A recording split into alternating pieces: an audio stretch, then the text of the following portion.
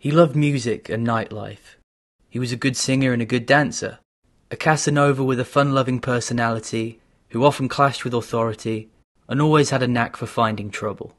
If he'd have been born 100 years later, maybe he'd have been a rock and roll frontman. But what did Billy the Kid do in his life to gain that Wild West rock star reputation? We're going to kick off with the story of his most daring escape, an event that serves as the catalyst for his infamy and made his alias a household name across 19th century America.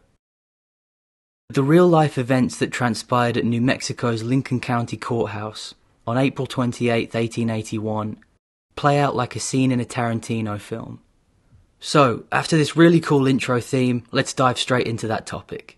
Welcome to Loose Cannon TV.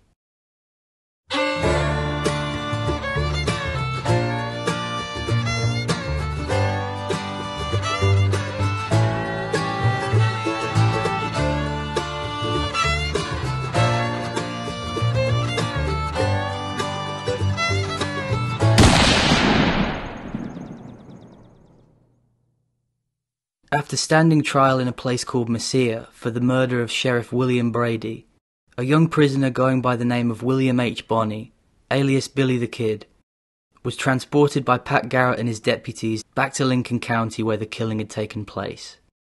After already being sentenced to death, Billy was housed in a cell on the second floor of the Lincoln County Courthouse to await his hanging. Assigned with the duties of guarding him were two lawmen by the name of Jim Bell and Bob Ollinger. Ollinger had made it his mission to antagonize and bully the outlaw at every turn. Bell, on the other hand, treated Billy with respect and carried out his duties without malice. To separate Billy from the other prisoners, Bob Ollinger had moved them to a hotel across the street, leaving Bell as Billy's only guard. This was his best chance to try something. If he was going to make a break for it, now was the time. He told Bell that he needed to use the privy outside, and asked permission to be escorted there. Bell unlocked the cell door and proceeded to march Billy down the narrow staircase and out the back door of the courthouse.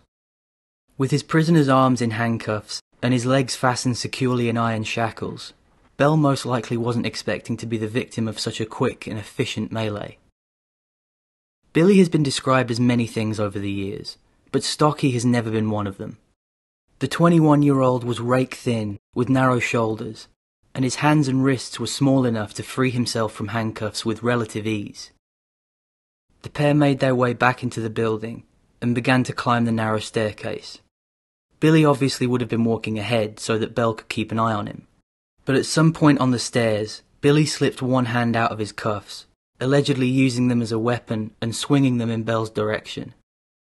No matter what the details of the struggle were, Billy got the better of Jim and managed to grab the lawman's gun from his holster.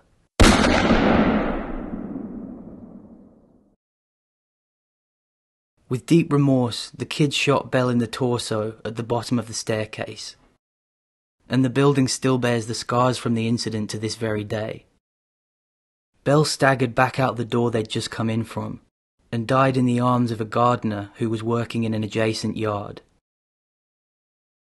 If Billy had wanted to kill Jim Bell, he wouldn't even have made it outside. He would have been killed outright in the staircase. But what was done, and the adrenaline pumping through Billy in this moment would have been insane. He made his way from the top of the staircase to the gun armory on the second floor, in the very same room as the jail cell he'd been languishing in just minutes ago.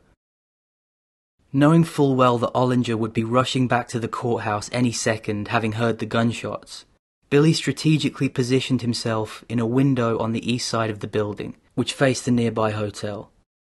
As Bob Ollinger approached, Billy said something to his enemy before shooting to kill. The sheriff, who had previously delighted in tormenting and ridiculing Billy, had been killed by his very own gun.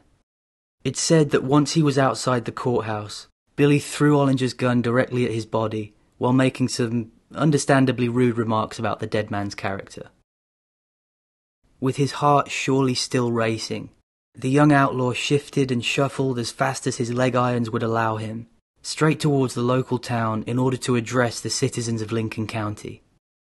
Now you might be thinking, that's an extremely bold move after what's just happened. But he couldn't exactly just get on a horse and leave before freeing himself from his shackles.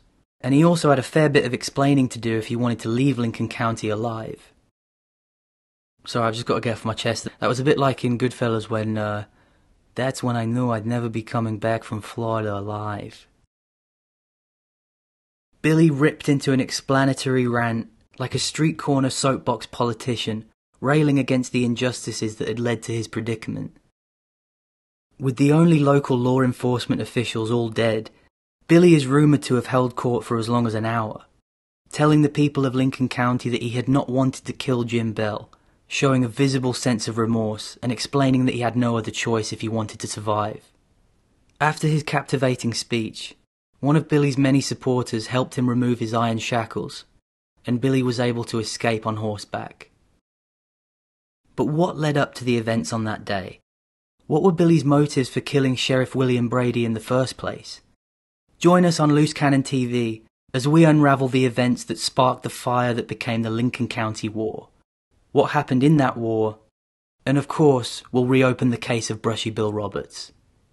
See you next time, and if you've liked the video and you like the way I tell stories, hit the subscribe button and join the Loose Cannon TV community.